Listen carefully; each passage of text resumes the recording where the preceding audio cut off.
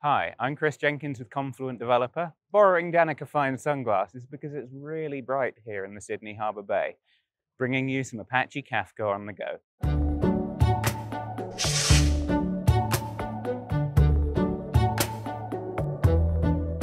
Replication in Apache Kafka is used for two things: durability and availability.